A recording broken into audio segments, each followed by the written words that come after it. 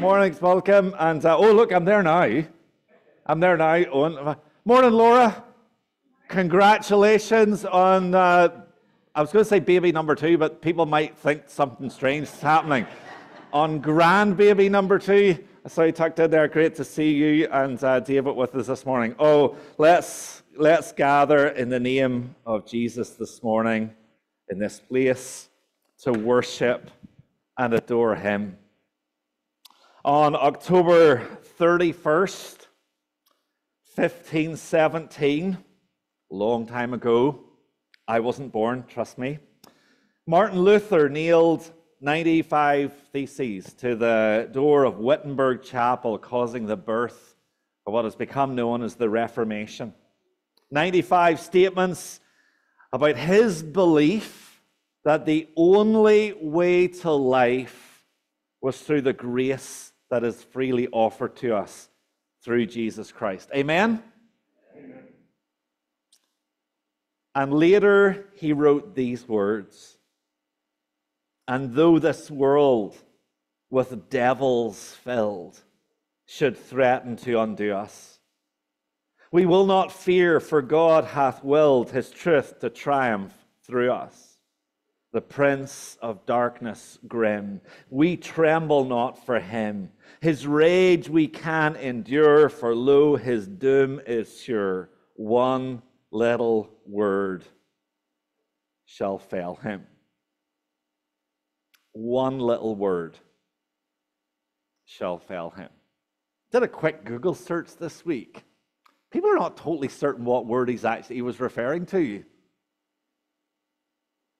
Could it be the word liars, liar? He's calling out the evil one for all of the lies that he tells each and every one of us. Could we put our own interpretation into the word? Could the little word be cross? Could it be life? Could it be truth? Could it be way? Could it be love?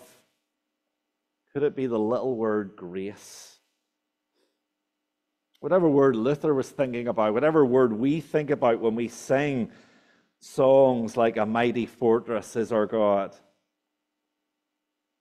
I think Luther's was inviting us to acknowledge that in Jesus, one small little word has destroyed the power that the evil one thought he wielded. There's nothing that we can do, that we could do, that we ever will do, that would save ourselves. There's nothing we can do to bring life to ourselves. Only Jesus. The evil one has been lying about the truth of life to each of us and to this world for far too long, telling us all that we can get life whatever way we want it. That's not true. There is nothing, Paul says, that can separate us from the love of God that is and through Jesus. It is only Jesus that can give us life, that can grant us the way to life. That's why we gather. It's why we are gathered in this place to sing his praises and worship him. That's why we come on a Sunday morning, to lay our lives down before our Lord Jesus and once again say to him, "I am yours, Lord. Here I am."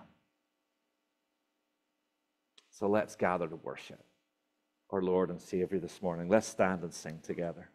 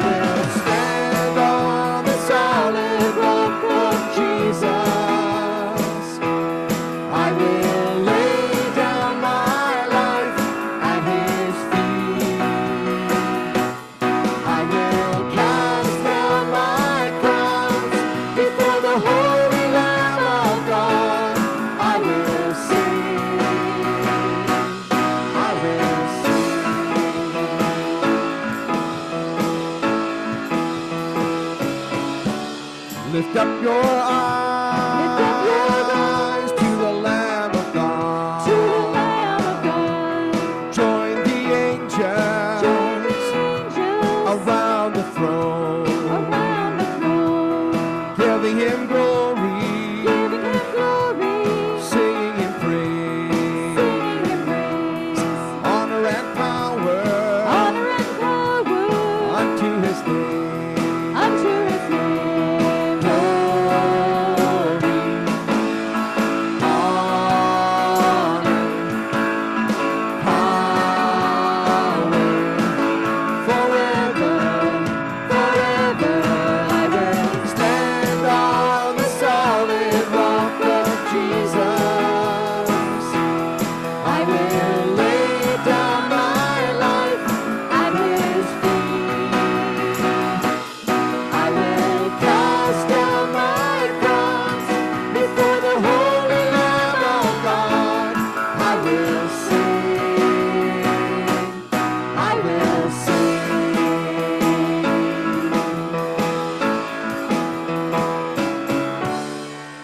Thank you. Please be seated.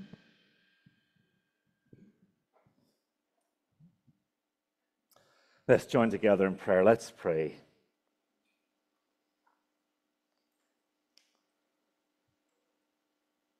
Father God, we gather in your name this morning in this place to come and remember what this day means for churches all over the world.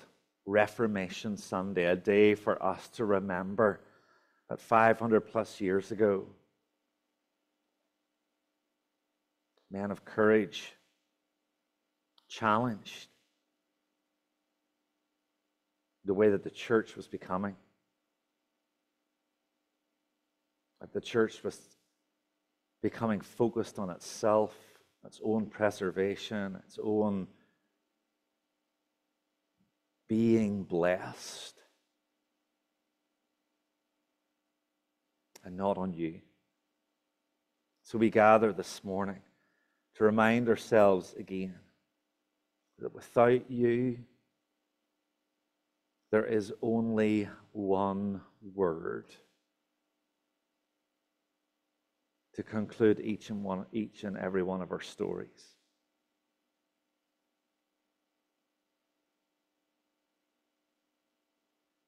And we remember this morning, because of you, death has lost its sting.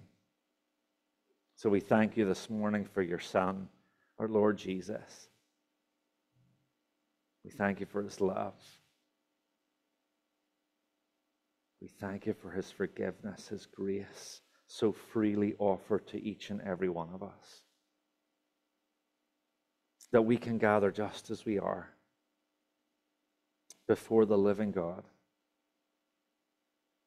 We don't have to earn the right to be in your presence. We can come into your presence.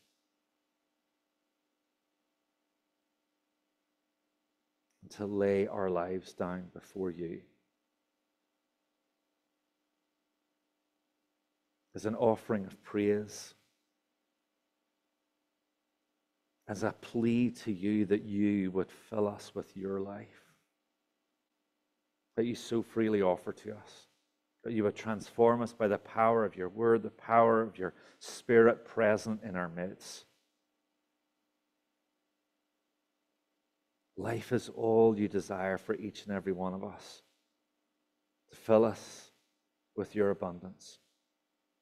Come, Holy Spirit, into this place. Come be among us.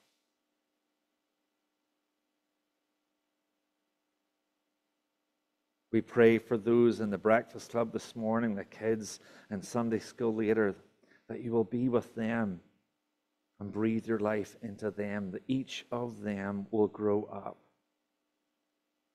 to receive your grace. And for each of us who have come to faith in you, will have that faith renewed to understand that we, your people, are called by you, blessed by you, and sent by you to be a blessing in this world. To go and share our stories, your story, your love with all.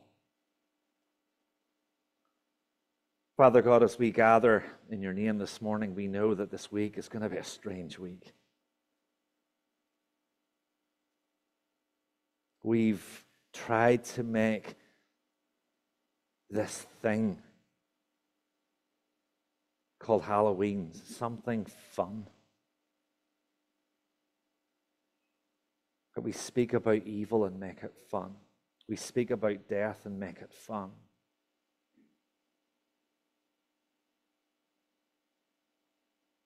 We make it something to be enjoyed, and yet we know for so many people, they have no clue what lies beyond this life that we know. They don't know the reality of being separated from you.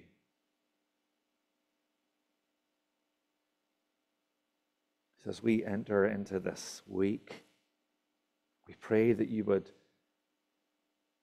shine through us, that we would be a light in a dark place.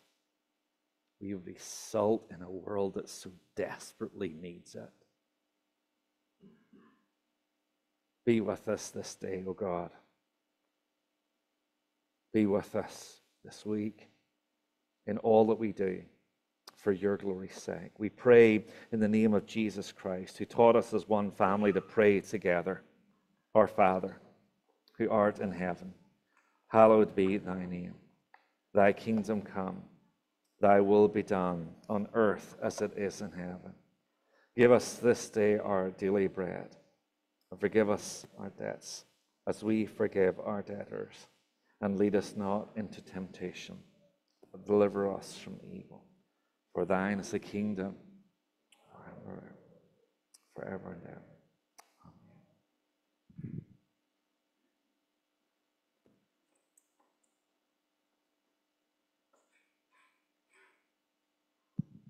Please join us in standing once again as we sing together.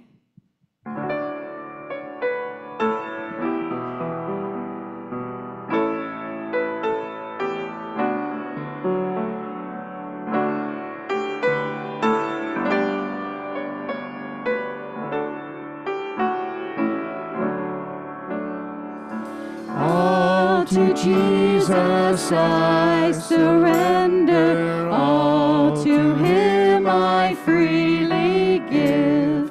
I will ever love and trust him, in his presence daily live. I surrender all, I surrender all to thee, my blessed Savior. I surrender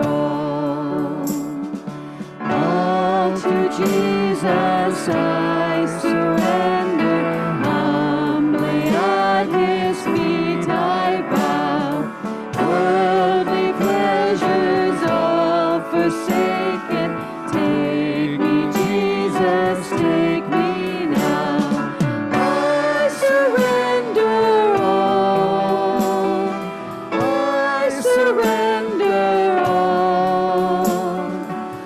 all to thee, my blessed Savior.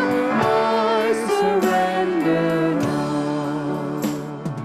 all to Jesus I surrender. Make me Savior, wholly thine. May thy Holy Spirit fill me. May I know thy power divine. I surrender all. I surrender all to thee, my blessed Savior. I surrender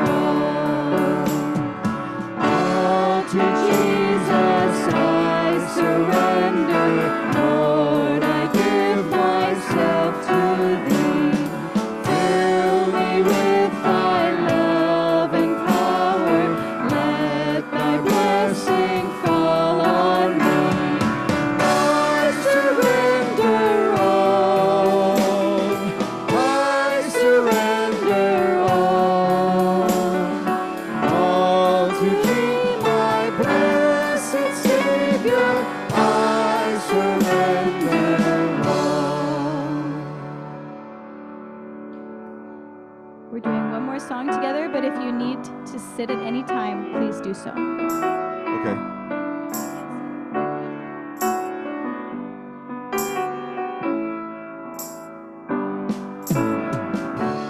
Holiness, holiness is what I long for. Holiness is what I need.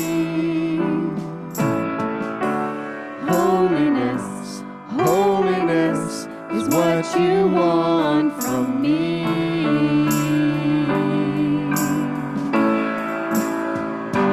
Take my heart and form it. Take my mind, transform it. Take my will, conform it to yours, oh Lord. Righteousness, righteousness is what I long for. Righteousness is what I need.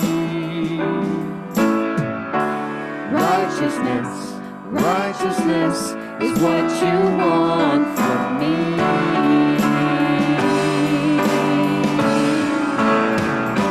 Take my heart and form it.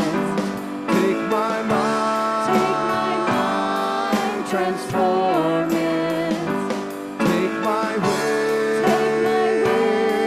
conform it to yours, oh Lord. Faithfulness, faithfulness is what I long for. Faithfulness is what I need. Faithfulness, faithfulness is what you want from me.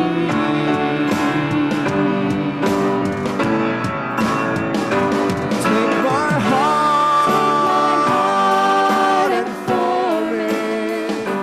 Take my mind, transform it. Take my will, conform it to yours, oh Lord. Take my heart and form it. Take my mind, transform it. Take my will, conform it to yours, oh Lord.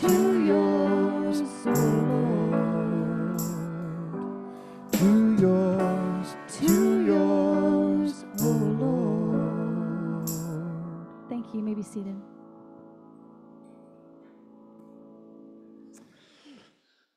Let me draw your attention to a couple of announcements this morning. If you're a visitor in our church this morning, you are warmly welcomed, but you'd be even more warmly welcomed next Sunday, because next Sunday is our lunch Sunday, where we have lunch after church, and we're not having a lunch. We're having a turkey dinner. Who's ready for more turkey dinner? Yeah. So there are a ton of turkeys already in the freezer. It's all getting prepared. So yeah, we're having Christmas come early in the church next Sunday. So right after church next Sunday, we're going to gather in the hall for a fellowship dinner. So please, we'd love to see as many people next Sunday for that as we just fellowship together. As you can see, it's Operation Christmas Child time. If you were coming in this morning, you'd have seen a table outside with the boxes. Ev and I didn't ask somebody else to help Ev, but if somebody can go out and help Ev after church this morning, he's going to have these boxes and give them out to you. We have 100 boxes. It'd be lovely if we could fill all 100 boxes. As you know, we've been doing this now for a number of years. The idea that we get the privilege of blessing a child somewhere in the world. We don't know who that child is, but God knows who that child is. And so as you buy whatever you're buying, for whatever age group, that you put in those boxes. My prayer for you and for all of us is that we would pray that these gifts would change the life of a young kid. As Operation Christmas Child takes these boxes to places and teaches them about Jesus through Bible studies and a course. So let's bless a number of kids as we get these boxes filled. You have 3 weeks, I think, that they will be returned by November 17th. You could drop them off anytime, but November 17th is Sunday is the last day for us to get them, so we can get them to North Shore Alliance Church for them to then take them to the central location. We've also got little advertising cards that we're giving out this morning. We have a number of these that kind of just has a little Christmas scene on the front, tells people what's happening in our church at Christmas, and you think, well, that's a little bit early. It's because on the back of it, we also have a little information about our Christmas market, and then we also have information about the MAID conference that we're doing, the Medical Assistance in Dying conference that we're collaborating with North Lonsdale United Church about 15th and 16th of November. And so we're giving these cards out. We will be giving these cards out on Thursday night. Thursday night, October 31st, we're going to do our hot chocolate and cookies on the lawn. It won't be on the lawn because I think it's going to be raining, so it'll be undercover. But we're going to spend those couple of hours and try and be a blessing, a light, as we've been doing now for a number of years. There are so many people, I cannot tell you, there's so many people out on the streets in this area, so many kids on that night. And so our prayer continues to be that we can reach them somehow. Some come back every year and they remember that we keep doing this. So this year we're going to be giving out little cards. I think the youth is going to be trying to kind of do something and connect with some of the families that have teenagers and things like that. So there's a ton of these cards. I would encourage you to take a few for yourself. I'm sure you have a neighbor, friends, relatives that you could pass these on to. Please, we don't want to have a bunch of these left at Christmas time. So take a few this morning from Ev and an Operation Christmas Child box or boxes as you leave the church this morning. I've mentioned hot chocolate on Thursday night, looking forward to that. And then the following week, on the Thursday night, we start our Christmas choir practices. That's going to be November 7th. Ladies, I've said this the past couple of weeks, we desperately need some ladies or gents who can sing very high.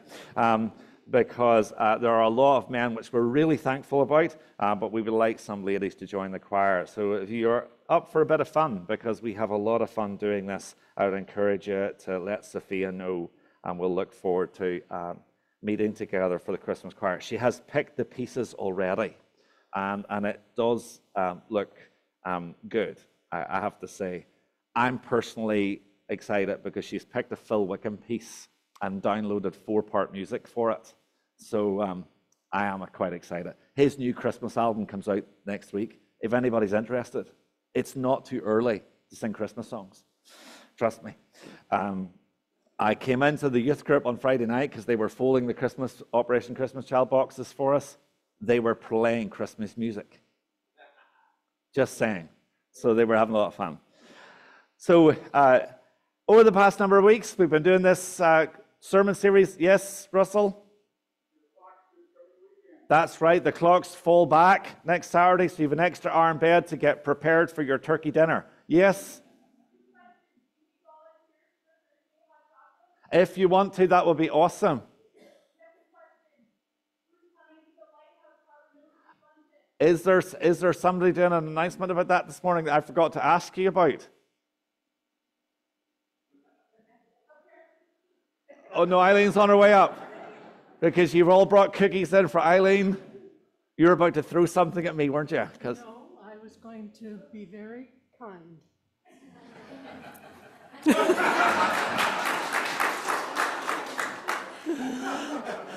First of all, I'd like to thank all of you who have been so faithful over the last few months bringing cookies. It's been a blessing to the mission. It's been a blessing to me. I've enjoyed taking armfuls of cookies down to the mission.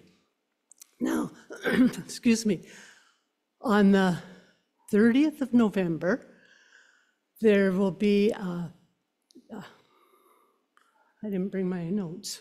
I didn't have any notes, but anyway, there will be a luncheon, an Advent luncheon at Bethany Baptist Church. And we have a van going out there. So anyone who would like to go with us, it's at 12 noon on the 30th of November. If you'd like to go, come to the church and you can join us as we go out. I think we'll leave about 10:45. Does that sound good? It sounds good to me. And I'm driving, so be warned. And if you don't like her driving, then you can drive and take a bunch with you, okay? There's a sign-up sheet on the table where the cookies are in the room where we have coffee. And I would like anyone who wants to go to do it. We can take as many as we want, but I need to know today because they have to be prepared for this and they have a huge banquet. So, and along with that, it'll be an opportunity for all of you, especially the men, to find out what Lighthouse Harbor Ministries does firsthand, not through me, but through those who work on the ships and at the centers. It's a wonderful opportunity for us to work right on the North Shore, to be contagious Christians here on the North Shore. By going down to the mission, you have to sign up and talk to them. You can't just go down. But every night, every day of the year, they're open from 6 to 10 o'clock for the seamen who are on the ships around the harbor on the North Shore.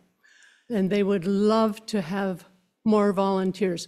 Not just the men, but couples can do this too. And it's really a heartwarming thing. You can even make friends for life. I still hear from one of the Indian sailors who was here years ago. He phones me a couple of times a year. And it's just wonderful to be able to share with him. And the joy that he had being here, meeting Canadians, and being blessed by what the mission does.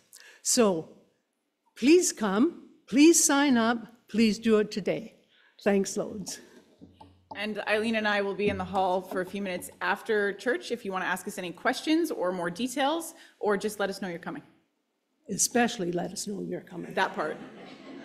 Okay. Thank you, Jamie, for saving my life.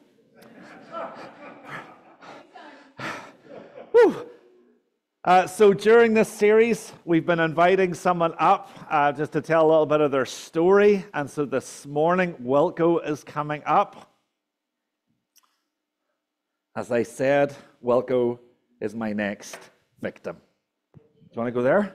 Oh, yeah, you can use this one. There you go. Should be on, I presume. Have a seat. Just yeah, it should be on. Just the little buttons up.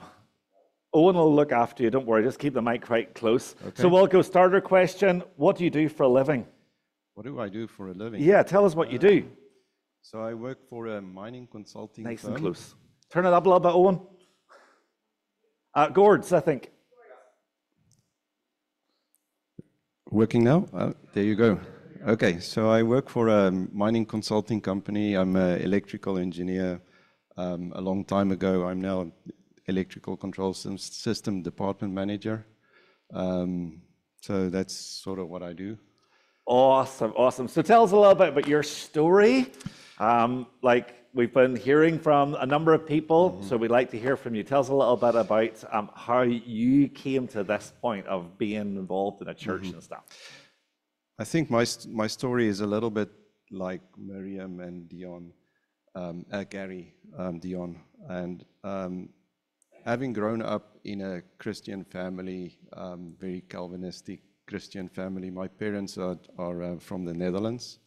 They emigrated to South Africa in the late 50s, early 60s, and that's where they got married. And we 4 siblings grew up in a house where going to church is just the thing to do. Growing up in a country where people are, the first thing you would ask when you meet new people, what church are you going to? And that's about it, because everybody was attending church. So that's how we grew up. I remember my parents, especially my mum, really showing a faith in Christ and always putting Jesus in front in every situation that comes. Is first talk to the Lord, talk to Jesus, pray. My dad would read out of the Bible at dinner afterwards, pray for us. My mum would on Sunday mornings read a little bit of a dedication for the week, and then we will go to church. So we eventually, I sort of got into my teens, went to youth group at church. That's where I met Elrica as well. And I think it was sort of starting out at this youth group and starting to think for myself, and not like, okay, you have to go to church or whatever because your parents told you so. But that's where I sort of found, just going at Sunday evenings, we would come together as a big youth group. That was our time, because afterwards we were going to do something fun. But sitting in church in the evenings, and the evening services would be a lot more on the Heidelberg catechisms, and just teaching us a little bit more on what it's all about, where does everything come in place, and just listening to that somewhere, somehow, I said, okay, this is what I want to do, and this is where my life will go. I think you grow up, and okay, now you're a Christian, but your faith, it ebbs and flows. So I think sometimes you may be a little bit away from Jesus. Yeah, that mic seems to be cutting out. I'm going to give you this one. Go for it. Yeah. So sometimes you would feel you might be a little bit further away from God, and sometimes it comes back to you, and sometimes it's when you have a lot of grief, or something happens in your life where your faith is being tested. That's sort of when God is calling you again. And when we got married, Elrica and I had a miscarriage. So our firstborn was, we waited a long time, and at 27 weeks we lost the baby. And that was really hard for us to handle. And we had our Reverend coming over to us, and he gave this really beautiful words that before you are born, you are formed. God knows you before you are born, and He's already chosen you. And that was really comforting words for us. And then soon afterwards, Rudolph was born, and the same Reverend, he came over to us, and I remember that day, Rudolph was sleeping, and the Reverend came and he chatted and had a bit of coffee, and I realized he's not leaving. And I realized, well, he's waiting for Rudolph to wake up, and at that point, Rudolph eventually woke up, and he took Rudolph in his hands, and he prayed over him, and that was such a beautiful and powerful image to us, something that we kept with us. So out of tragedy, sometimes there's things that are happening. So we just have to trust in Jesus, that He's going to just bring us back to Him. He's got a plan. Sometimes we don't understand it, but yeah. So that's a little bit of my story.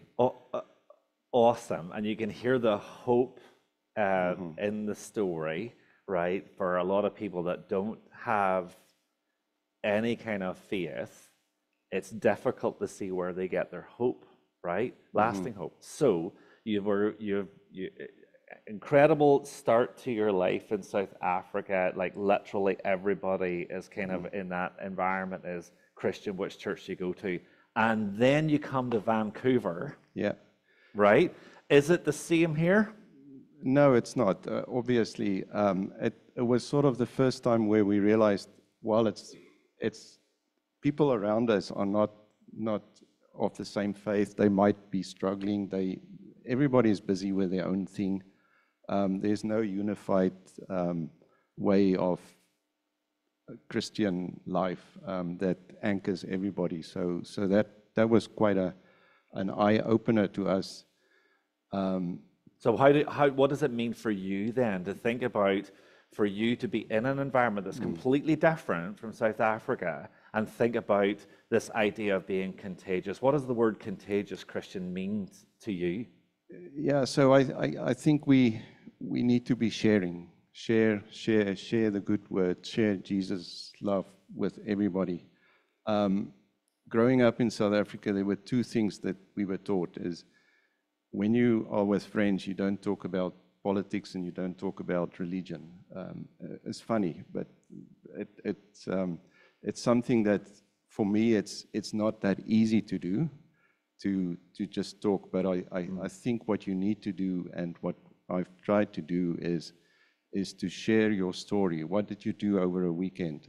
I went to church, or my church is doing this.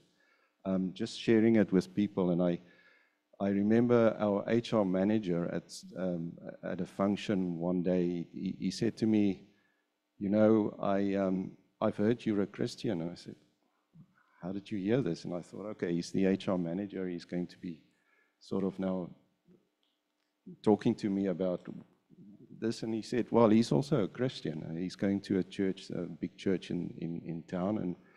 And I don't really know how he heard that I'm a Christian, but somehow I must have shared it with someone. And I think that's the big thing, is sharing your faith. Don't be scared that you're going to be saying something that somebody will be offended of. We're not going to be running to work with the Bible under our arms, but we have to talk about what life we have and where we are from and what we experience in what we have. Yeah, so hard question that I've been asking everybody for you to share. We've been talking about becoming more contagious. What's one thing that you can share with us about how you could become a little bit more contagious? I think when going to work, to be a little bit more conscious about when somebody asks you, how was your weekend, is to share what we have in our church, is to share our Christian faith. So that's something that I really want to do, is not to be shy of sharing that we as a church, we have an outreach, or come to the North Shore, we have a church here. So that's just, again, just trying to be more conscious of sharing things with people. Awesome. Didn't he do well? Thanks, man. Go on to invite the kids. Miriam, is it you? Berlin is taking the kids to Sunday school this morning. I'm going to invite the ushers up to collect the morning offering.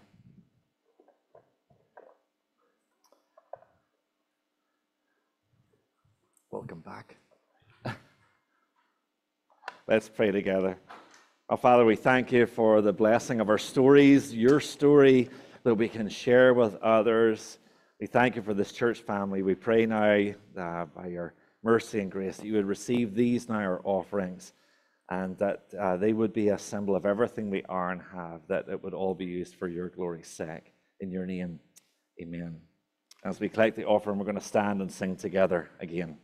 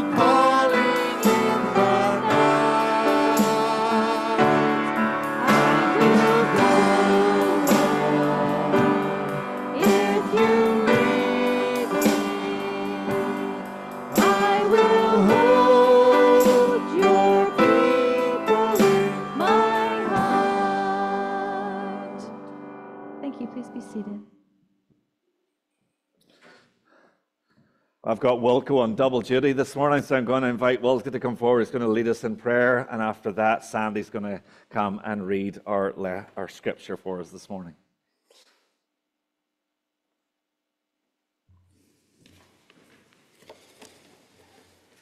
Good morning again. So I just want to first read a very beautiful passage in John 1, just before we pray. In the beginning was the Word, and the Word was God, and the Word was God. He was with God in the beginning. Through him all things were made. Without him nothing was made that has been made. In him was life, and that life was the light of all mankind. The light shines in the darkness, and the darkness has not overcome it. Let us pray. Our Father in heaven, we come before you this morning and bow our heads, listening to your word, believing in your word, your Son, Jesus Christ. You have given us life through him. He poured out his love for us, a love that is immense. It is beyond our understanding. Help us to live in your love and be your lights in this world, today and tomorrow. We pray for your Spirit to work powerfully in our hearts and the hearts of people around us, to follow you, to praise you, see your light, and to love one another. O God, you have given us beauty around us in nature to enjoy. You've given us family and friends who love us dearly. You have given us food and shelter. You've given us hands and minds to earn an income. You've given us ability to learn and do good. You've given us your word to comfort and strengthen us. We are so blessed by everything you give us, and we thank you and praise you for being our good Father. Help us to share your message of peace and salvation to everyone. Father, after the flood and devastation last week here in BC and other places in the world, we pray for the people that have been affected by the flooding and other natural disasters. We pray for the family and the loved ones of people who have lost their lives in the floods. Give them strength to continue their lives after this tragedy. We pray that the wars that are raging in the world, in Ukraine, the Middle East, and other places, come to an end. We pray for all the people that are suffering because of these wars. Bring them to safety. Give them food, shelter, and care. Give them hope and take away their suffering, O Lord.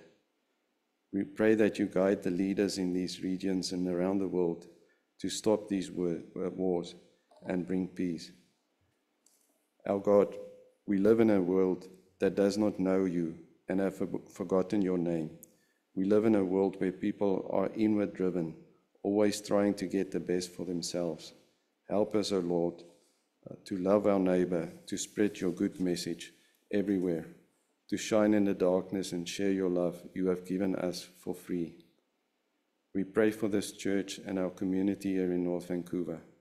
During fall and in anticipation of Christmas, there are so many activities at our church and in our community happening or coming up soon.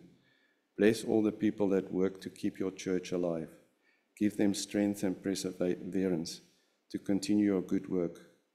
We pray for your love and comfort for the people in our congregation and those who are dealing with various illnesses and age-related conditions. We pray for Dwayne Turcott, Rosalind Knight, Isabel Metcalf, Una Wood, and Janice Darlington. We pray for people who are in long-term care, Winnie Bradford, Joanne Graham, Ellen Arnett, Anne and Alfred Cockle, Louise Renard, and Dawn Dennis. We also pray for people in our community that are not mentioned by name but are struggling with loneliness, illness, or being cared for, their immediate families, friends and caregivers, for strength and your love and peace. Amen.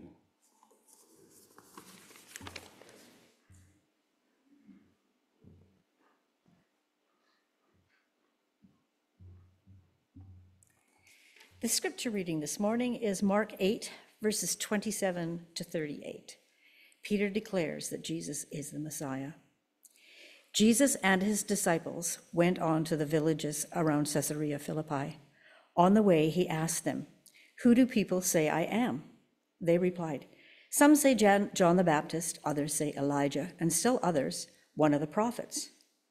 "But what about you?" he asked. "Who do you say I am?" Peter answered, "You are the Messiah." Jesus warned them not to tell anyone about him. He then began to teach them that the Son of Man must suffer many things and be rejected by the elders, the chief priests, and the teachers of the law, and that he must be killed and after 3 days rise again. He spoke plainly about this, and Peter took him aside and began to rebuke him. But when Jesus turned and looked at his disciples, he rebuked Peter. "Get behind me, Satan," he said. "You do not have in mind the concerns of God, but merely human concerns." Then he called the crowd to him along with his disciples and said, "Whoever wants to be my disciple must deny themselves and take up their cross and follow me. For whoever wants to save their life will lose it, but whoever loses their life for me and for the gospel will save it. What good is it for someone to gain the whole world yet forfeit their soul? Or what can anyone give in exchange for their soul? If anyone is ashamed of me and my words in this adulterous and sinful generation, the Son of Man will be ashamed of them when he comes in his Father's glory with the holy angels."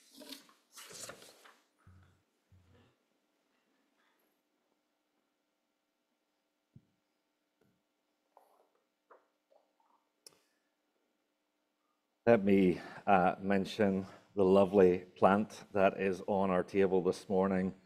Carolyn brought it in. Tomorrow is the first anniversary of Ron's death. But thanks be to God, about Jesus is our living hope, and Ron is not dead. Carolyn, you're in our thoughts and prayers for tomorrow. Well, question to begin this morning. Are you excited about being contagious Christians? That was a rhetorical question, but thanks for answering. Means some of you are kind of listening. Well, I hope you are. Last week, when I was interviewing Alana, and she shared about her passion for Disneyland, I'm sure I was not the only one who felt, and it wasn't Alana that was doing this, but kind of felt there was a little bit of a pokey, pointy elbow nudging me, and sure some of you, when she admitted her sense about having the same passion for sharing her love of Jesus as she does when she shares her love for everything Disney. I think that's what it means to be contagious right there. That we would be as contagious for Jesus as we are for Disney. Being passionate about sharing what Jesus means to us is how we impact the lives of others. So let's recap our math formula one more Sunday morning. The HP plus CP plus CC equals MI. I'm sure all of you are kind of repeating this over a cup of coffee every day. MI, maximum impact in the life of another. And to do that, we need three things. HP, high potency, a factor that relates to our relationship with God. As we go deeper in our faith, and Alana highlighted this last week, and we've heard this a lot actually over the past number of weeks, about the fact we need to go deep in our faith. We have to become passionate about our faith, passionate about Jesus, because only then, as we go deeper in our relationship with God, can we increase our potential potency. CP, close proximity, a factor that relates to our relationship with others, our closeness with others. The deeper our relationships are with other people, the more likelihood our lives will actually impact them. More on that in a few moments. CC, clear communication. For the past 2 weeks, we've been looking at two parts, two aspects of clearly communicating. The first is sharing our stories, our lives, our experiences, our passions. I gave you 3 questions last week that I hope you all took away and actually answered them. 3 questions to sketch out your story. I would highly recommend that you try to do this. You might think you know your story, but it's only when you actually put pen to paper and you really try to think about it that you'll be amazed what comes out. 3 questions. How did your journey to faith begin? What's your background story? Question 2, why did you come to faith? What was it that made you make that commitment to Jesus? You heard that from Wilco this morning. Just something clicked one day as he's listening in church or whatever it might be. And question 3, what does Jesus mean to you? Perhaps the most important, but perhaps the hardest of all questions to answer. Why are you following him? Make it personal. What does he mean to you? 3 questions, your story. The second aspect of clear communication is understanding his story.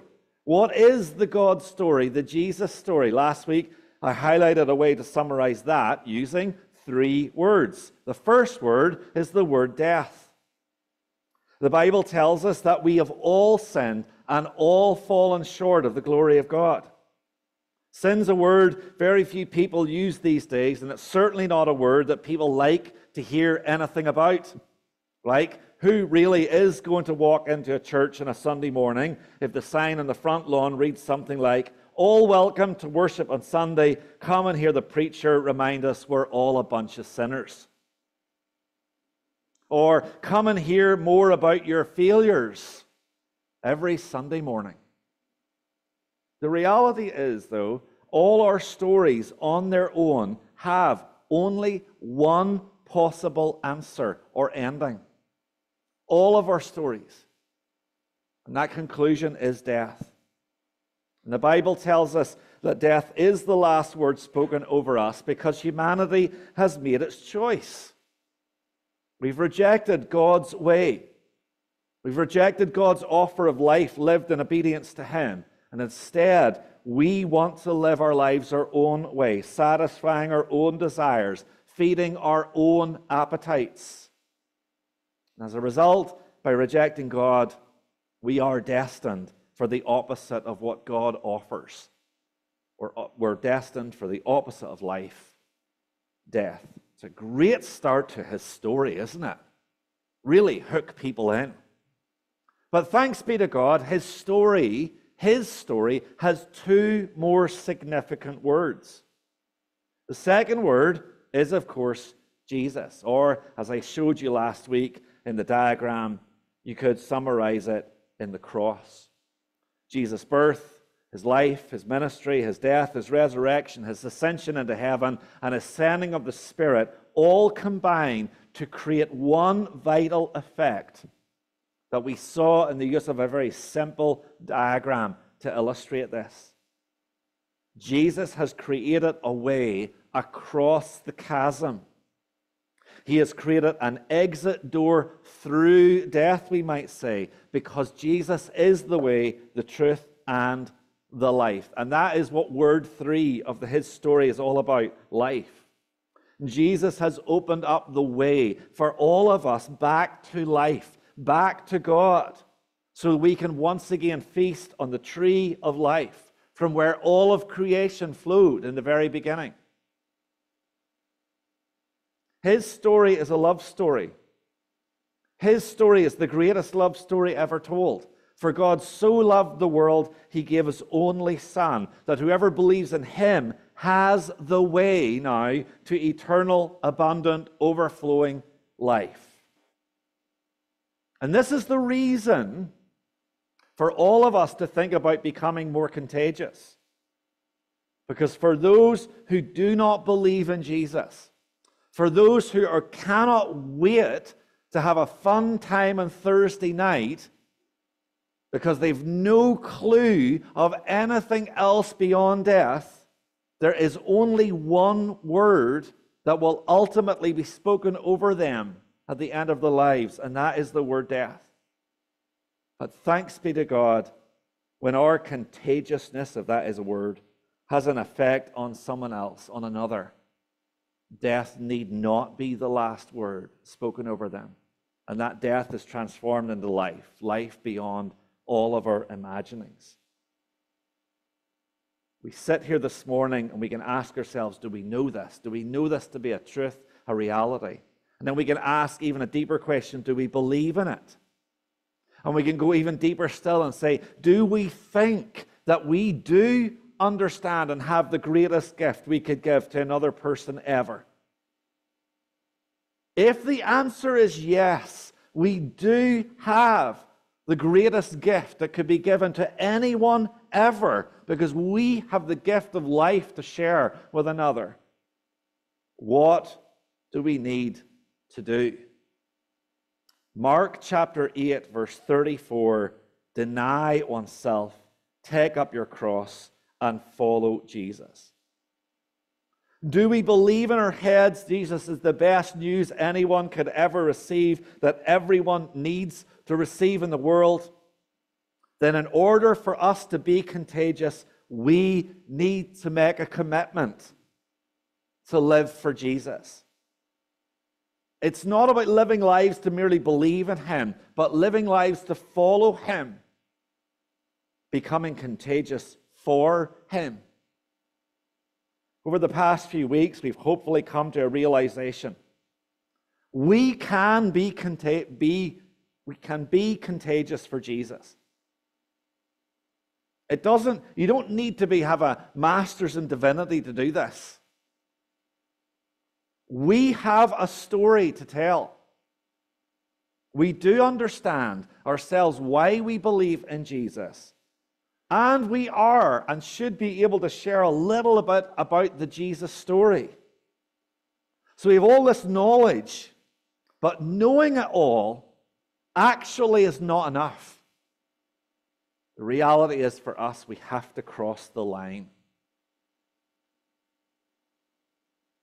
We must act upon what we know and become contagious in the life of another.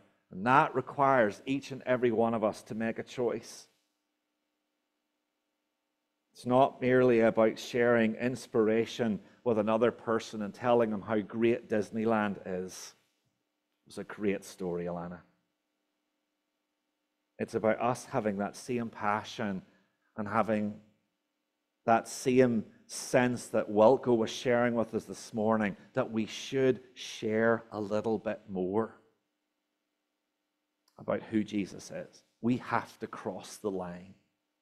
We have to deny ourselves, turn from our current lives. We have to live for Jesus, follow His way to true life. I asked at the beginning, are you excited about being contagious Christians? Well, let's say all of us are. Let's say we all repeat that, yes. Are we ready to go and impact the lives of others? What might we encounter, though? And that actually is what the remainder of this series is all about. Once we make that commitment that we are going to try and do this, what might we encounter outside these walls? So to begin this morning, I want to turn to another passage that's in Mark chapter 4, reading from verse 26. Listen to a parable that Jesus once told. This is what the kingdom of God is like. A man scatters seed on the ground. Night and day, whether he sleeps or gets up, the seed sprouts and grows, though he doesn't know how.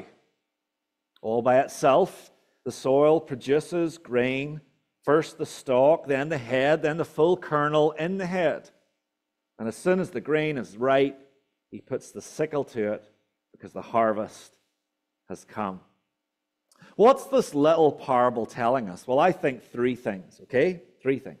Number one, the impact we have on the life of another person is actually out of our direct control. The impact we might have on the life of another person is actually not something we can control.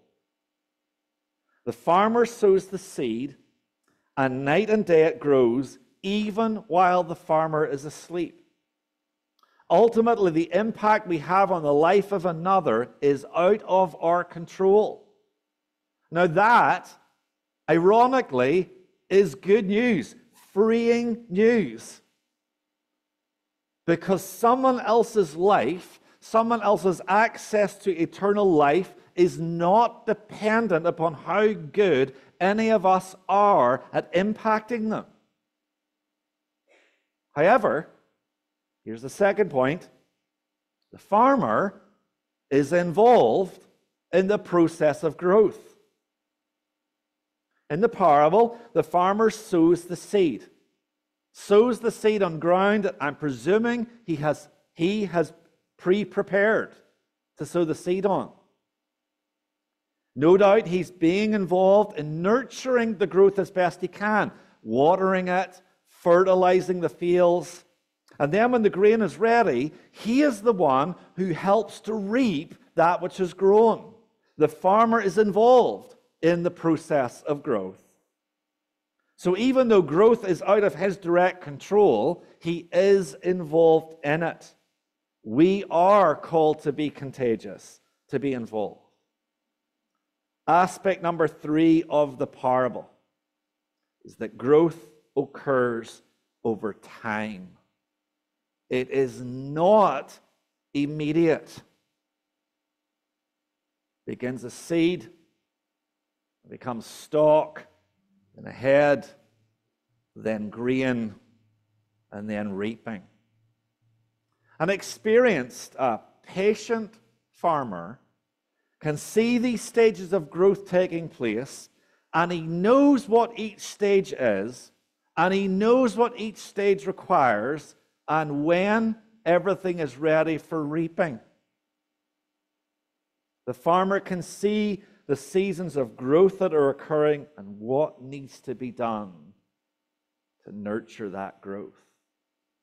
In a book called I Once Was Lost by Don Everts and Doug Schaup, they use this analogy, the parable, to explain the 5 seasons of growth, what they call 5 thresholds in a person's journey to Jesus.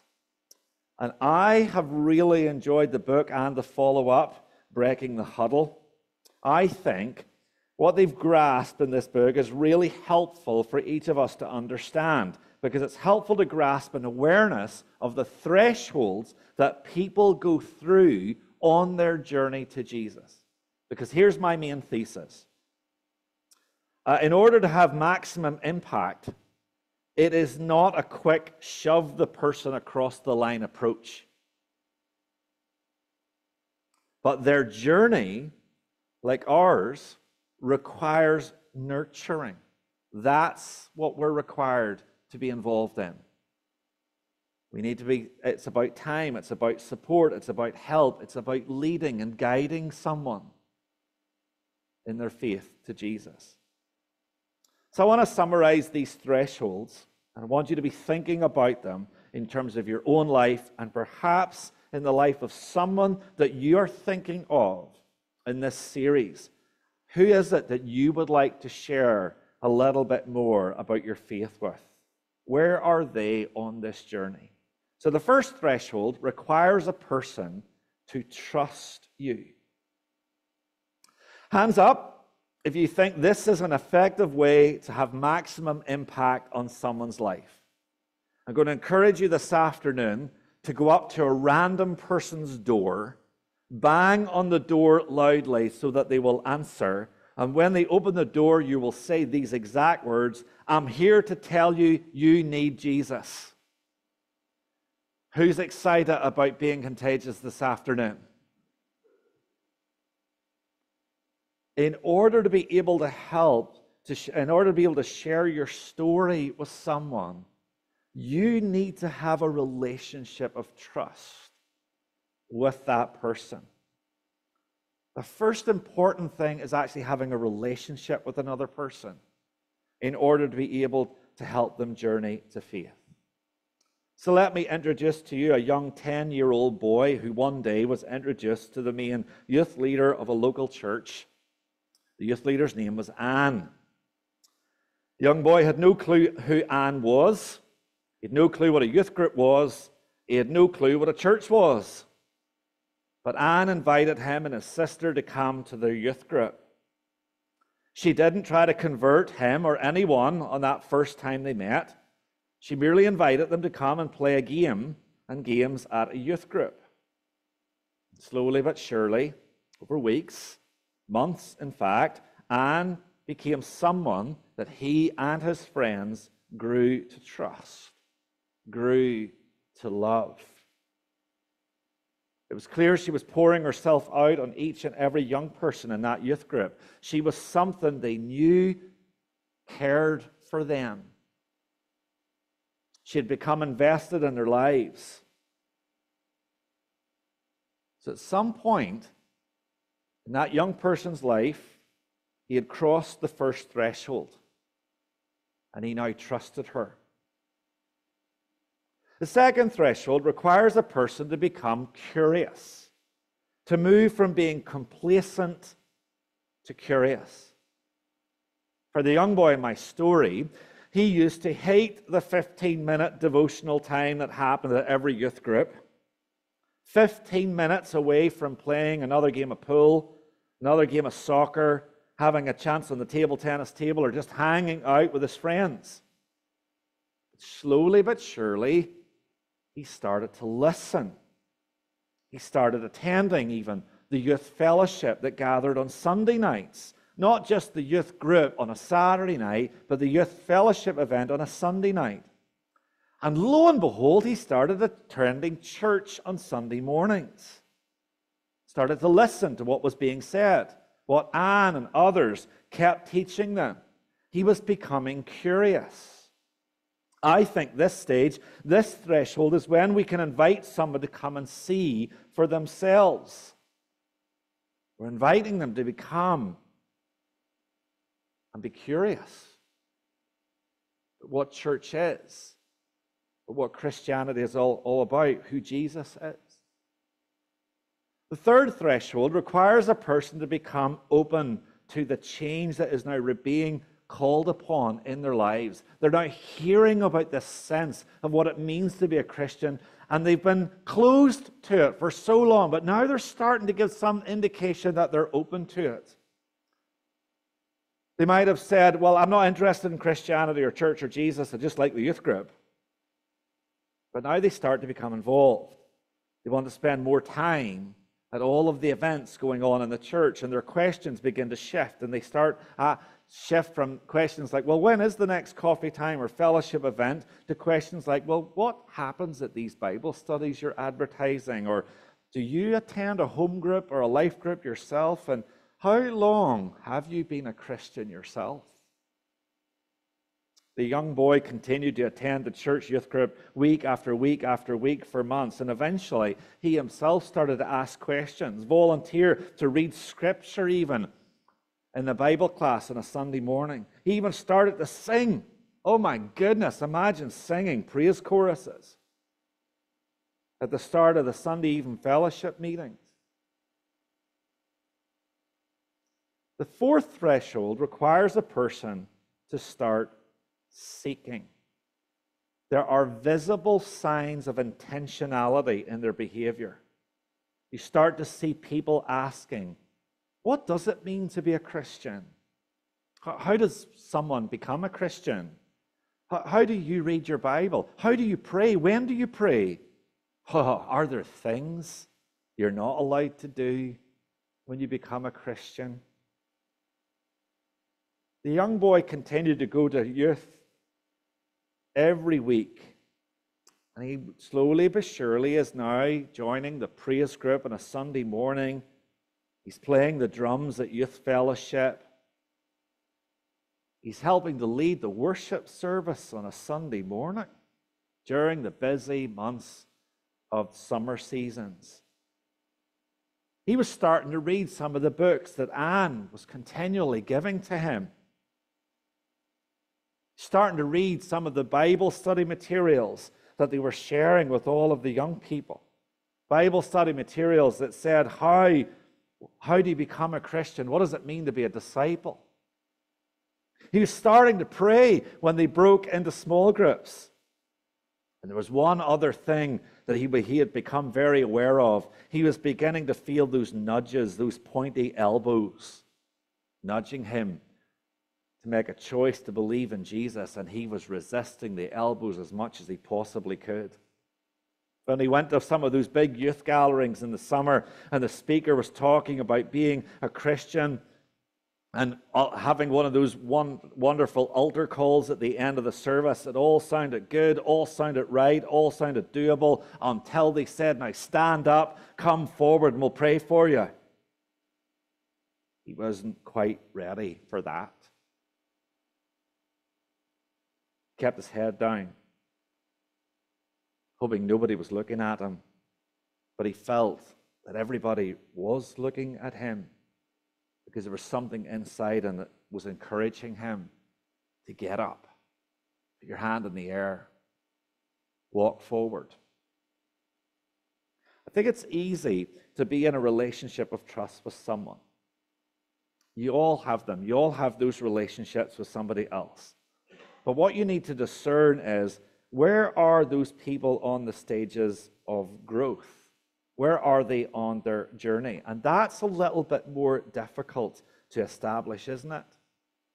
Because you might think someone's actually seeking, but in fact, they're just a little bit curious because they are in their very early stages of growth. They're trying to make some sense of what church is, what Christianity is.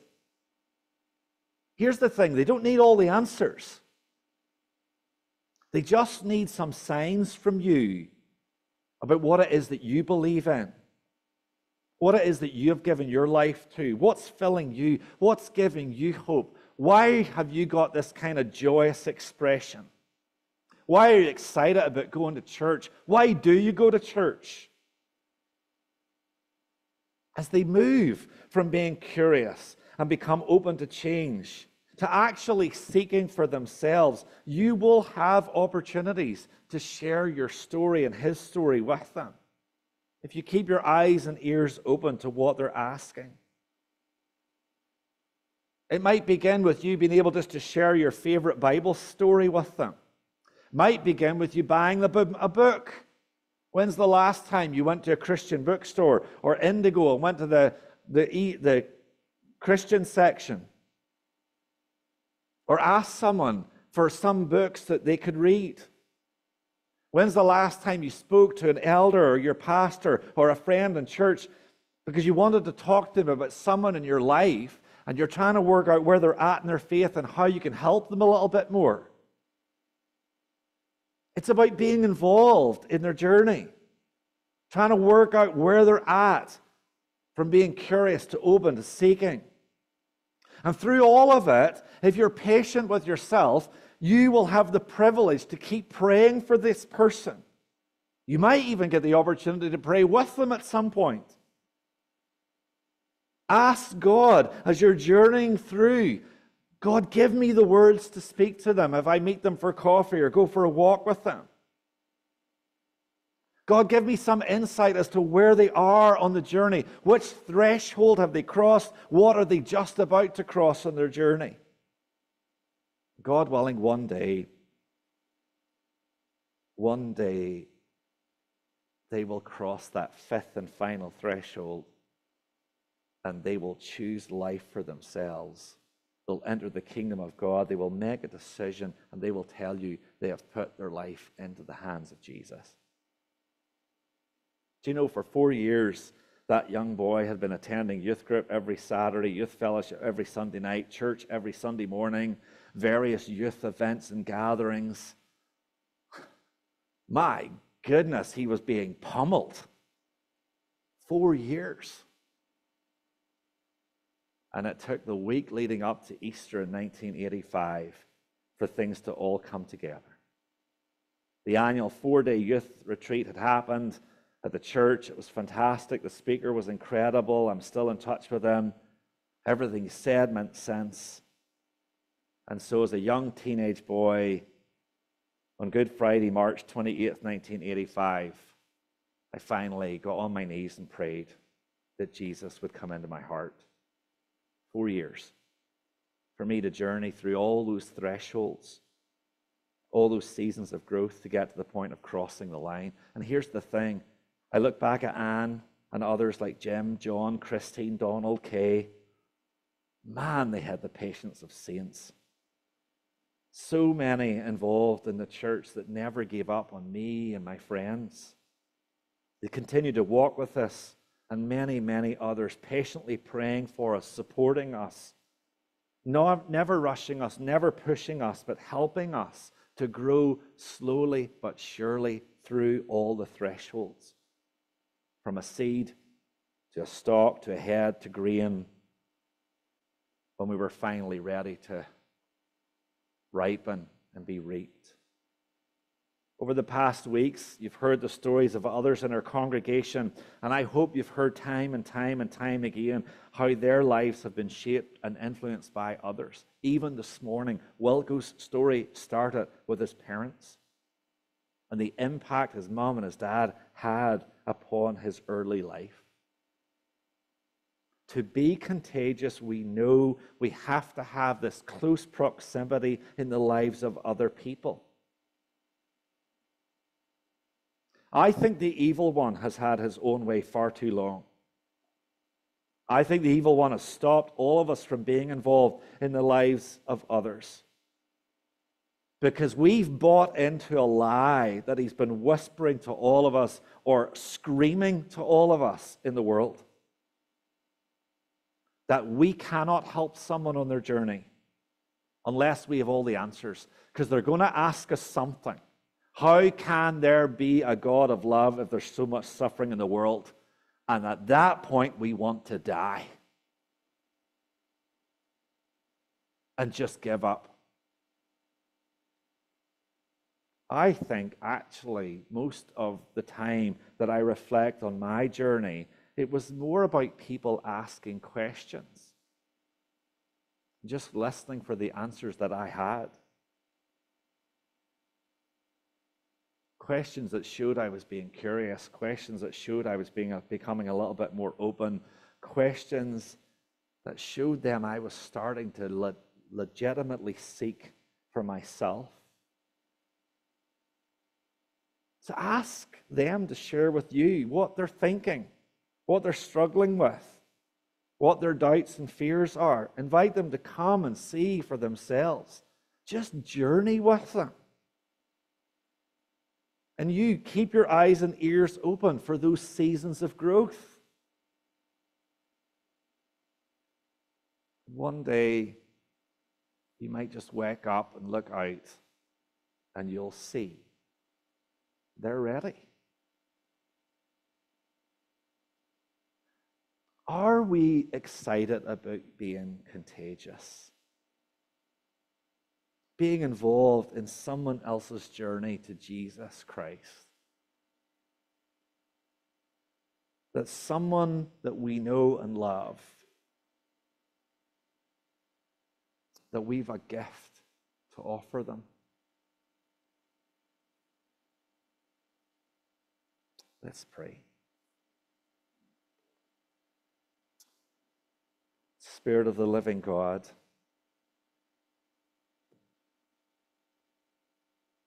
I pray that this week that you will put on our hearts, minds, and lives that one person or multiple people that have been in our lives, involved in our lives for so long. And help us to have fresh eyes and ears. Help us have the courage that Wilco was talking about this morning to just share, to become involved, to ask a question, just find out where they are on their journey. And we trust that you will help us,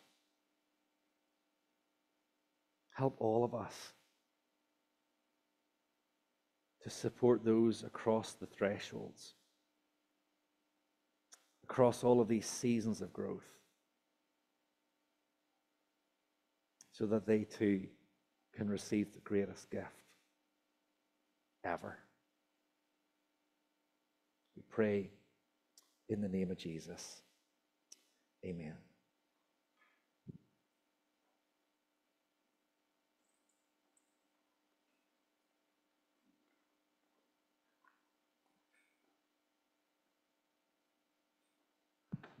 Please join us in standing once again.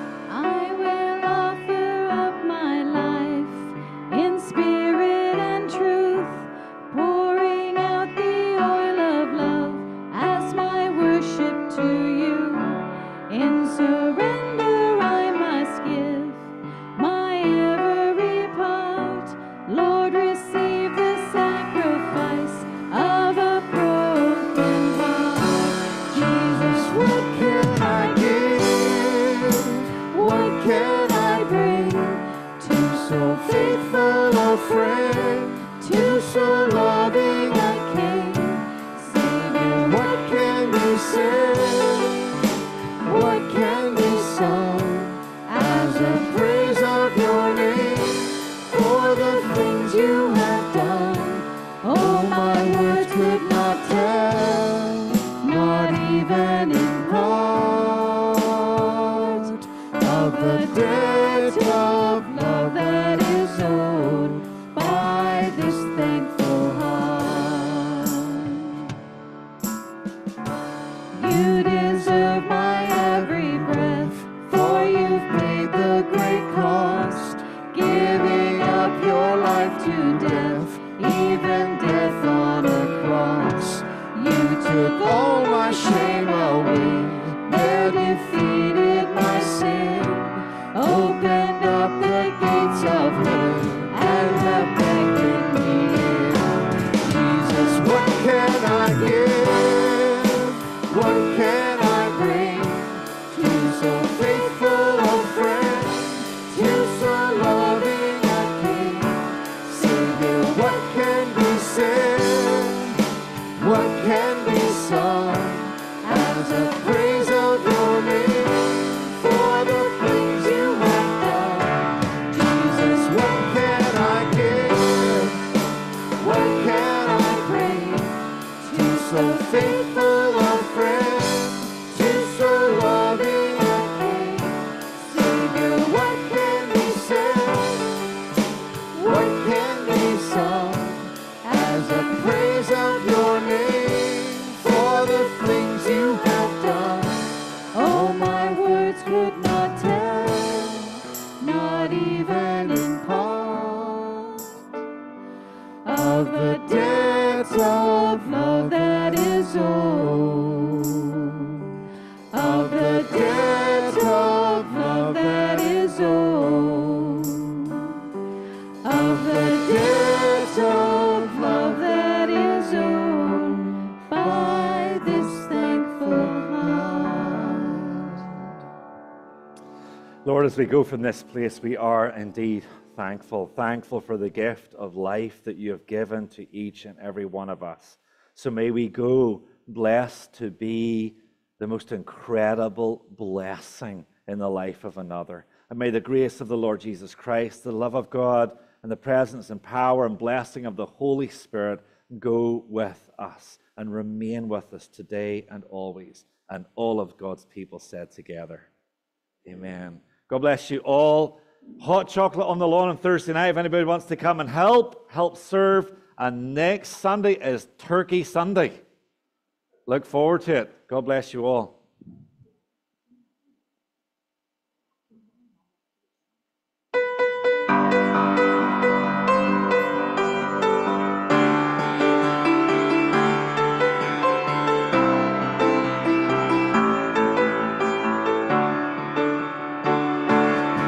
In my heart, there's a fire burning.